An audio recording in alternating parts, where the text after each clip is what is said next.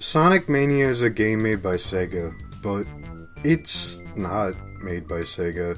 People like this game, but honestly, I don't see what the all big fuss is about. First of all, you play the game, but then you can fall down this hole in the ground. Why is there a hole in the ground? That's dangerous.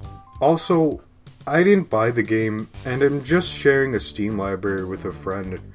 But they keep playing the game when I want to play it, and stop playing Sonic Mania and let me play Sonic Mania! People seem upset that the Geneva conference was added to the PC version of Sonic Mania, but honestly, I think that's a good way for people to learn about some America history.